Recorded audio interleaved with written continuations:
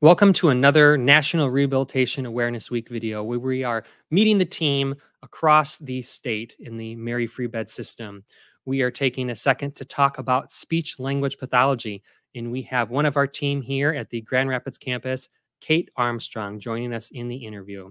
Kate, welcome to the interview, and excited to be celebrating National Rehab Week with you. Thanks, Chris. So, Kate, just tell me a little bit about yourself, what programs you're here, how long you've been working at Mary Free Bed, and a little bit more about your position. Sure. So I've been at Mary Free Bed for about 10 years. I started off as the primary pediatric inpatient speech language pathologist, helped to grow some of our disordered levels of consciousness programs, our pediatric feeding program. And within the last 2 years, I kind of took over the role of team leader for the inpatient speech department.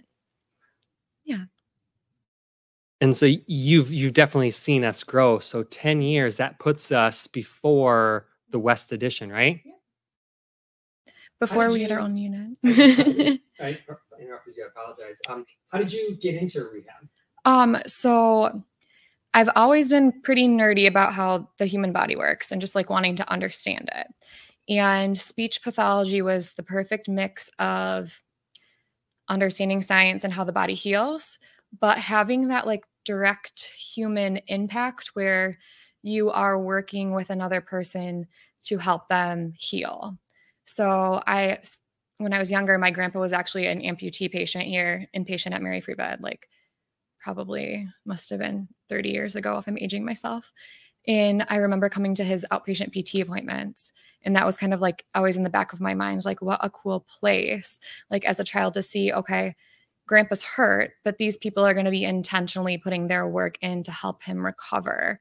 And then the more I kind of investigated the field in college, the more like the greater understanding of there's multiple layers to the rehabilitation process and the rehabilitation team, and speech pathology really clicked with me when I was exposed to it at Calvin. So here I am. I'm a Calvin grad as well, so I remember seeing a lot of the speech language pathologists. They were right down the hallway from the building we were in at that time. So stepping back to, we've been educating about rehabilitation, but your view as a speech language pathologist, how would you define rehabilitation? When I think about rehabilitation, I think about the healing process in general that a human being would go through following a traumatic event to their brain or body. And so for me, it's utilizing the expertise of an interdisciplinary team from every perspective. So we have the physical, we have the sensory, the cognitive, we have the brain-body connection, we have the medical intervention. So we're thinking PT, OT, nursing, respiratory, physicians, everyone behind the scenes, utilizing our specific skill sets to help guide that healing process with what we know is best for the person specifically, and also grabbing onto what we know that evidence tells us will be beneficial with this specific event to create a holistic plan of care so that the person can restore their function and life participation in the best way possible. That's a good definition of it. I appreciate you that thoughtful answer. And here's another one for you. I always joke that like speech language pathology is probably like the worst marketed discipline because of the name. Like, how would you even begin to define that and explain that to someone? So like if I'm, hey, explain it to me like I'm a fifth grader or something, how would you describe that? So like, it sometimes is pretty concrete when you come to the rehab hospital. People are like, okay, I'm here for rehab. And we think of physical therapy first because I'm going to get out of bed. I'm going to move my body. But it's kind of easier to wrap your mind around, especially as like a child. If you say, okay, Miss Kate's going to help with all parts of your body from here up. So we're thinking the respiratory system, the way the voice moves to your vocal cords, your voice box, the way that your muscles for speech and swallowing work together, and then all of your thinking skills so you can go back to school, so you can communicate, so you can hang out with your friends, and that sort of thing. And you said it earlier too, that you work on the pediatric floor too. So you're seeing adults and kids within speech. I mean, how do you even begin to like prepare, like you're 1 minute you're working with an adult for your session, then you got to walk down the hall and jump into with a kid? Like, do you have to change things in your mind as you like are doing that? How do you work that caseload?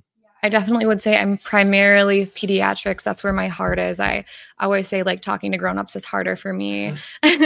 But the bottom line is it's patient-centered first. So we go in, we want to understand the human being and who they are and what their goals are and what their life looks like. And you kind of would adapt your treatment based on that. So, you know, I might be working with an adult with a brain injury, a mild TBI, who I know is going back to be a chef. So I might pair up with OT thinking, okay, we need cognition and sequencing while we're like in a kitchen cooking. And that's going to be my goals for that patient. Then I'm kind of walking down the hall, maybe after lunch, going into infant feeding evaluation. I know the primary goals for that baby right now is they want to eat, and family is a big part of goal setting too. Their priority is we want to get this NG tube out of their nose, this feeding tube. We want to maybe prevent long-term feeding tubes. So as long as you have the patient, their goals, their family's goals in the forefront of your thinking, it's easy to kind of make those code switches throughout the day. How often do you collaborate with the respiratory team? It sounds like, especially because our PEDS facility, our PEDS program is right next door to IMRU, our intensive medical rehab unit. How much are you collaborating with the respiratory therapy team? Every day, all day long. We have an amazing respiratory team here. So, for example, I'm consistently seeing our patients for rehab goals, right? So a rehab goal might be together speech and respiratory. We really want to eventually get a trach out of a patient who can kind of tolerate that. So day to day, I'm monitoring specific changes. And let's say a little bit of a regression happens. Most of the time between our two perspectives in problem solving with the family, we can figure things out. They're directly involved with all of our inpatient speech goals, and we just work really, really well together. And I feel like it's shown with how successful our pediatric patients are here at the time of discharge. And so you've been here at Mary Free Bed for 10 years. You've seen a lot of growth. You've seen the West Addition come up. And now we're also, I didn't prep you about this question, but I want to ask it. We are now going to be building a new children's hospital across the street. So it's a collaboration with Cora Health, but it's going to be a new facility all for kids. How is like a new building like that going to help you in the team work with patients and work with even more patients than you've been seeing before? It's going to be a phenomenal opportunity for our community to meet needs that have not been met thus far. So for example, we get really backed up with outpatient feeding programs for restricted feeders specifically. Birth to 3 speech and language populations might not be as well serviced as they potentially could be. So my hope is we're partnering with DeVos, where we have these amazing brains coming together with outpatient programs and inpatient programs throughout the entire trajectory of a healing process. And so we're all going to be together in one building, and like, what an amazing opportunity to be a team with each stage of the healing process. So you just are so passionate about rehab and passionate about our patients. Do you have any like recent success stories of kids or adults that you worked with that you've really connected with and have really like filled your bucket? Yeah, I think like what I can specifically hone in on right now is we're starting like to work with more patients who are, we'll just say they're coming out of a coma. So they have a severe brain injury where technically we would call them what's referred to as a disordered level of consciousness. They're not completely awake and conscious and like interacting or showing intent of an interaction quite yet. But we have had such success getting those pediatric patients over to our setting earlier on, so we can go in, work their sensory system as a whole. And I mean we, because we oftentimes will co-treat this population, because what I'm doing and what PT is doing, what respiratory is doing, what OT is doing is all going to be the goal of getting them into consciousness, having these sleep-wake cycles first. And I have seen incredible progress with that emerging program. One specific example would be a patient who was here for 5 months. And the physical therapist was noticing more movement changes and improvements than I was with, being aware of their surroundings or interacting with objects. And we really, as a team, utilized each other's observations and leaned on each other when there were moments of frustration where, like, maybe the family's not feeling like there's enough gains with thinking specifically. And let's flash forward to now. That was probably 5 years ago. He is walking, talking, eating, drinking, working. Like, one of the most incredible stories that I've ever been able to experience, like hands-on, the capabilities of the healing process.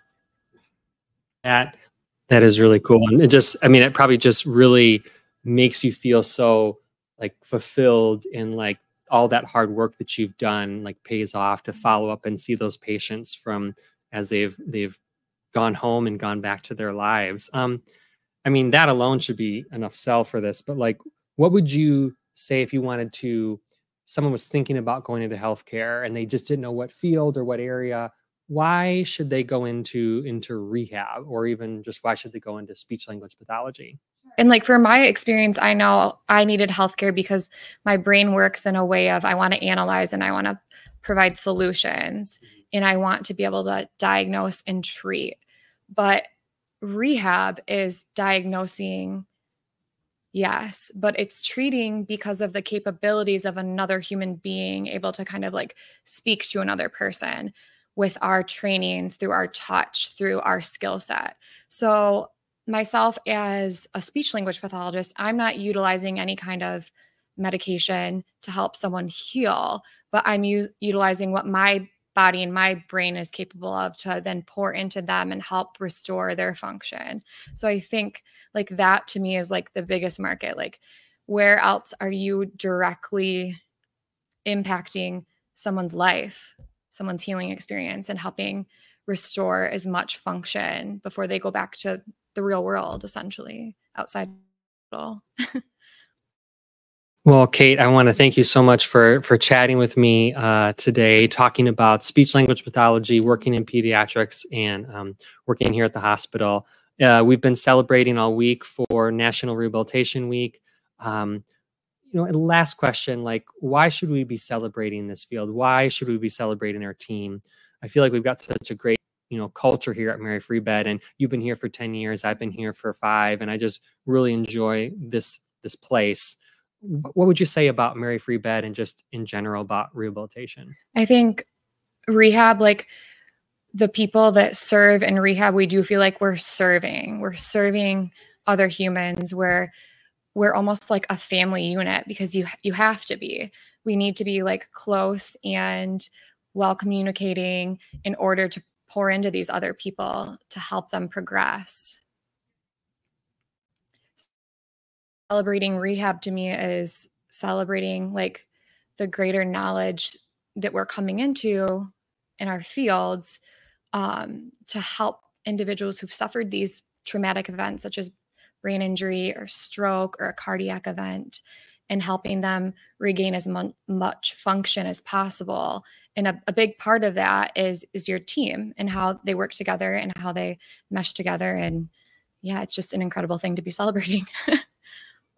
And we're looking at pictures here of just the week we've had. We had a barbecue. We've had some fun activities, different costumes. Kate, did you dress up anything for any of the Spirit Week this week? I did wear a Morgan Wallen shirt for Country Western Day. I left the cowboy boots at home, but Yeah, probably easier to treat without the cowboy boots. Yeah, it's tricky to treat in costume, but in our Mary Free Bed Day too, we're in the Mary Free Bed gear. So awesome. Well, Kate, I want to thank you so much for spending time chatting with us today.